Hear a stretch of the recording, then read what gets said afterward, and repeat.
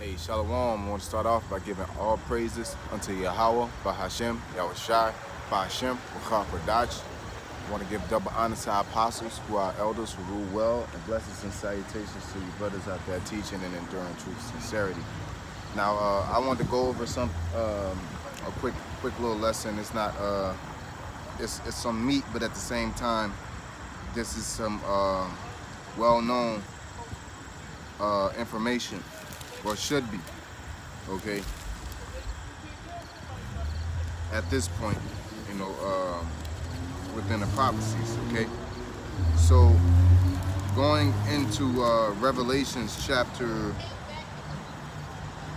12, verse 1, okay, and it says, "And there appeared a great wonder in heaven, a woman clothed with the sun and moon under her feet, and upon her head a crown of 12 stars." So that woman clothed with the sun and the moon under her feet. The sun, moon, and stars are known for knowledge, wisdom, and understanding. Okay, which what the scripture says, our wisdom and understanding, the commandments are our wisdom in the sight of the nations. So really, the knowledge, wisdom, understanding is basically the Lord breathing a breath of life into us, which is the law, statutes, commandments, and His will. Okay, which makes us the most knowledgeable nation on planet Earth, because we have the one true knowledge, and that's the knowledge of the Most High, Yahweh Shem Yahushai. Okay, and that woman is representative of the nation of Israel. Okay. So we're going to go as the crown of 12 stars. We're going to go into Genesis chapter 22, verse 17, okay?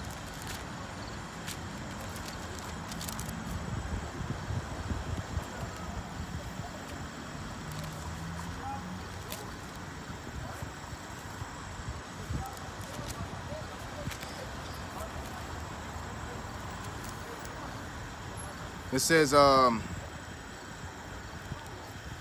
in Genesis chapter 22, verse 17, says that in blessing I will bless thee, and multiply, and in multiplying I will multiply thy seed as the stars of the heaven, and as the sand which is upon the sea, on the seashore, and thy seed shall possess the gate of his enemies. So this here is just in reference unto us being referred to as the stars of heaven. Particularly what it means is that we're going to be innumerable, because you look at the stars in heaven, it's hard, you can't just count stars, so many of them. As people sit there and say they'll lay back and count stars, and you'll fall asleep doing it. But another great example to show that the stars, those 12 stars, are the 12 nations of Israel, is when Joseph had his dream, and he had the dream that the stars were bowing down unto him, and the brothers' response was, and even Israel himself response was like, we're not gonna be bowing down to you, basically, right? Because they knew they interpreted the dream that the stars were them. Okay, so when you go into that woman, which is Israel, the nation of Israel, and the 12 stars bowing down, the 12 stars crowned on her head, is talking about the 12 tribes of Israel. Okay, verse 2, it says, "And she being with child cried, travailing in birth, and pain to be delivered." Her being with child and pain to be delivered is talking about Yahushai, because it's evident that Yahushai sprang out the tribe of what? Judah. Okay, not through an immaculate conception, because if you're born only through a woman, then you wouldn't have a genealogy on a technical and biblical standpoint, because your gene goes through the sperma of the man, which is the seed. Okay, that's why in Matthew chapter 1 they tell you anytime you go into Chronicles, it's gonna name men after men after men, but all of a sudden Yahushai has a genealogy that goes back to David, but his line stops at Mary. No, that's not the case. Matthew chapter 1 will tell you that. Okay. It says, verse 3, it says, "And there appeared another wonder in heaven, and behold, a great red dragon." And that great red dragon represents Esau, Rome, specifically Herod. Okay, Salakia, with the great red dragon, I'm jumping the gun and getting a lot of things at once. The great red dragon represents Esau. That great red dragon also represents Rome, and the one that was trying to execute Yahushua represents Herod. Okay, so in this one, it represents that the Roman Empire. It says having 7 heads, which is that beast. I wish I can get the poster. But you got German major, German minor. You know, you got Greece, Rome, Portugal, or the Portuguese, Spaniard, Istanbul, France. You know, and then it goes to the 10 horns. The 7 heads is 7 different Edomite factions. Then the 10 horns is the 10 rulerships. Okay, because in Revelations specifically, damn Satan, in Revelations specifically in this chapter, it bounces around between going to Rome, between going to Herod, between going to Esau and itself, and within the same chapter, from verse to verse, it'll bounce around. Okay, so it says 7 heads, which is with the 7 heads. Okay, or the 7 heads are the nations, and the 10 horns are NATO and the EU. So see here.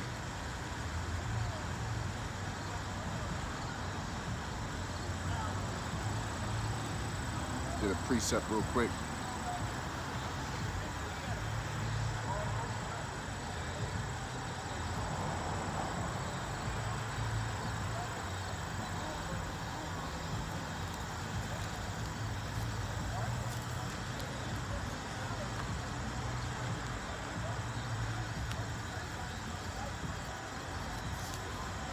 Salakia, having a hard time finding it. Or getting to it for some odd reason, man.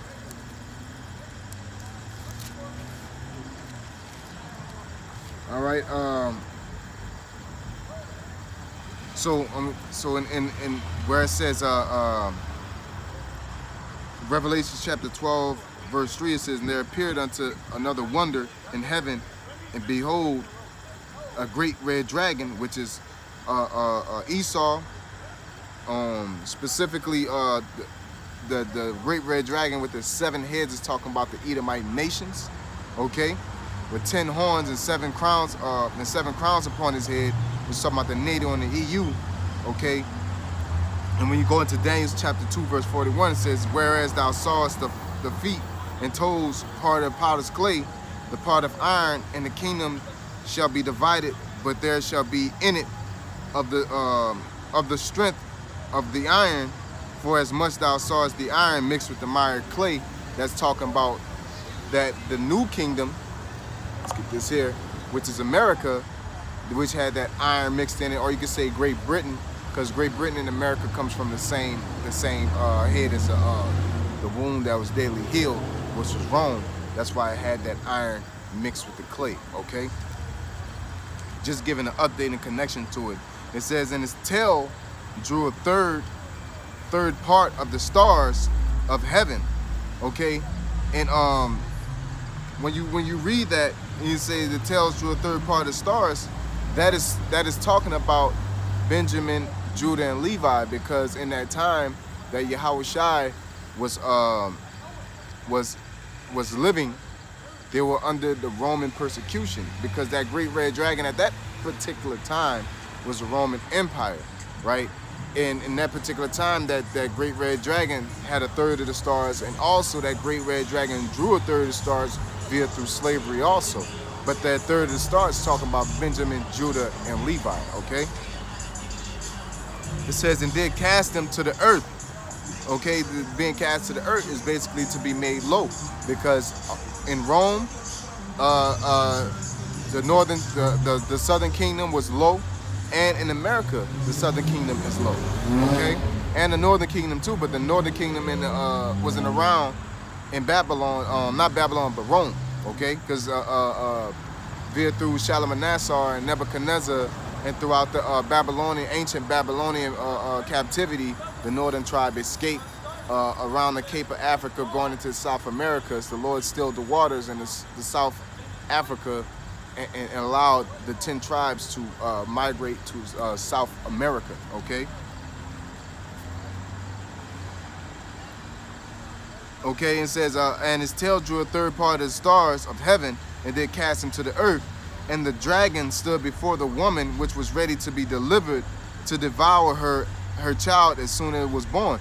See that again, that dragon, not only is it Esau, not only is it Rome, but in particular, in that particular situation, that dragon was Herod, because Herod sat on the throne of Israel, because how Rome worked. Julius Caesar was the ruler, and then you had Pilate, which is, you could say, like a senate or a mayor. But when Esau specifically, they got this from the Greeks. When they took over, they didn't just destroy and say I'm king. They allowed those countries to remain with their same customs and things like that, and they just paid tribute. So what happened was Herod was still on the throne ruling over Israel as a king. Like, basically, he was sitting in the same seat that David sat in, okay? But even though he was sitting in a power seat, they still were under Rome at that in that particular time. It's just that the structure was not changed. It's just that Rome just put themselves over that structure, okay? So Herod was the one that it says, and the dragon stood before the woman, which was ready to be delivered, for to devour her child as soon as it was born. Because King Herod did what? He was killing all the firstborn of the children of Israel, attempting to destroy Yahushua. Okay. It says, and she brought forth a man-child who was to rule all nations with a rod of iron. Not a feather or a magic wand. A rod of iron is used for beating. Iron is a very hard metal. It's a very strong metal. And if you got a rod of iron, you can have a rod of gold if you wanted to, show off, or a rod of jasper, things like that. But no, it's a rod of iron. That's a blunt object. Okay, used to bash people in the head with. Okay.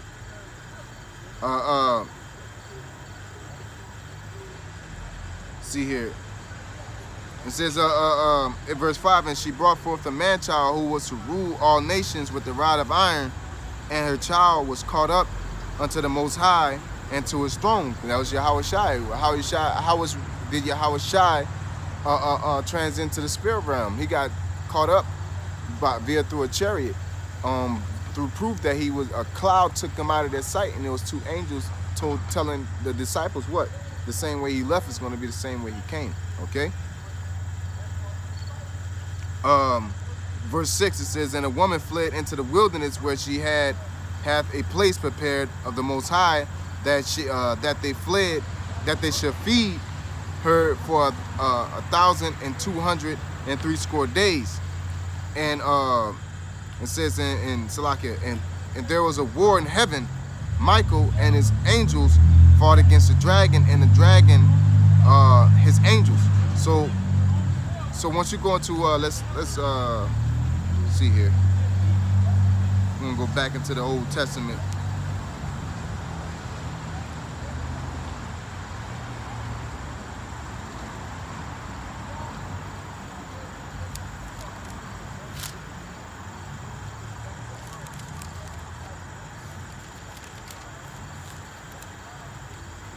So in Daniel 12:1 it says, and at that time shall Michael stand up, the great prince, which standeth for the children of my people. The children of my people. It ain't talking about a war in heaven where Michael is fighting Satan and it's like a Star Wars epidemic. That's not the case. Michael is fighting for the angels. Michael and his angels, which are messengers, you know what I'm saying? Also, actual angels are fighting against Satan, and a physical offspring of Satan is Esau. Okay. And but the point is, Michael and his angels is talking about, the angels talking about Israel. Okay. It says, for the children of my people, and there shall be a time of trouble, such as never since there was a nation, even to that same time. And at that time thy people shall be delivered, every one that shall be found written in a book. So there's going to be a time where Yahushua, the nation of Israel, is going to really go head up against Esau. okay? And it's going to be a all-out war, which Esau is going to ultimately lose, okay? When he's talking about the chariots shall beam him out, and then Jacob with Israel, he shall break in pieces the nations, and also with Israel he shall destroy Edom, going into the book of Ezekiel, okay? So we're going to go into get another verse real quick.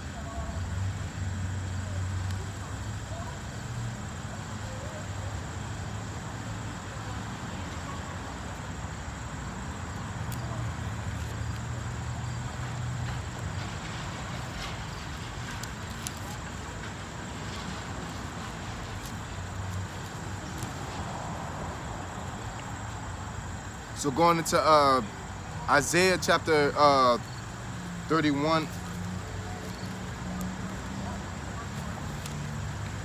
I believe it's Isaiah 3 and 1.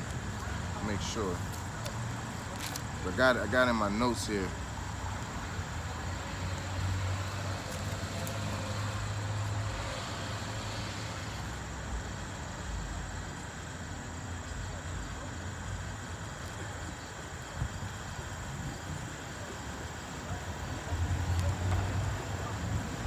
That's not it.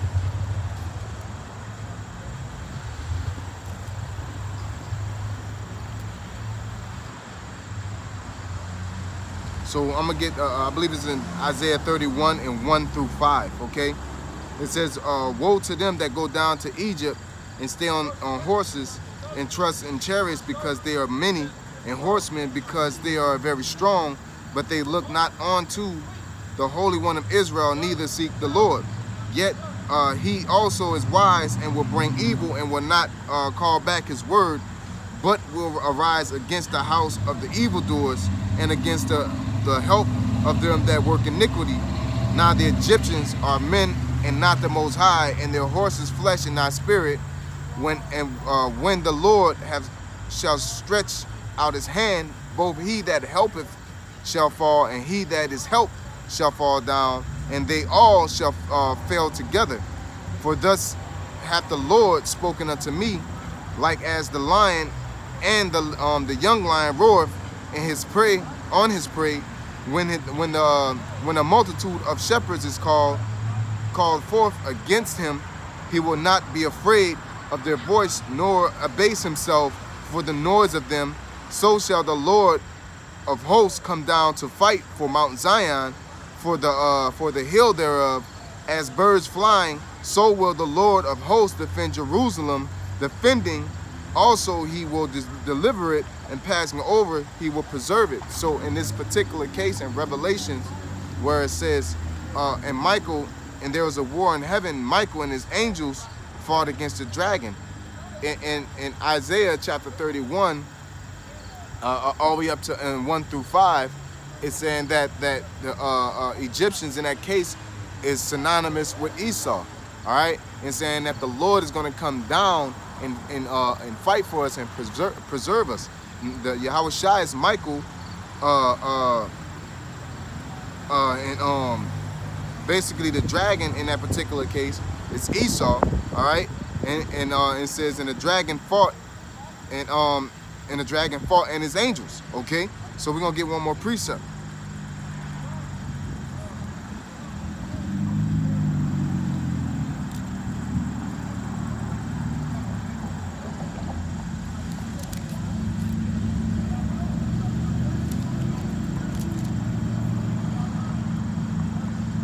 All right, Matthew 24 and 30. It says, and then shall appear a sign of the Son of Man, and then shall appear the sign of the Son of Man in heaven, and then shall all the tribes of the earth mourn, and they shall see the Son of Man coming in the clouds of heaven with power and great glory, and he shall send his angels with a great sound of a trumpet, and they shall gather together his elect from the four winds, from one end of the earth, one end of the heaven to the other.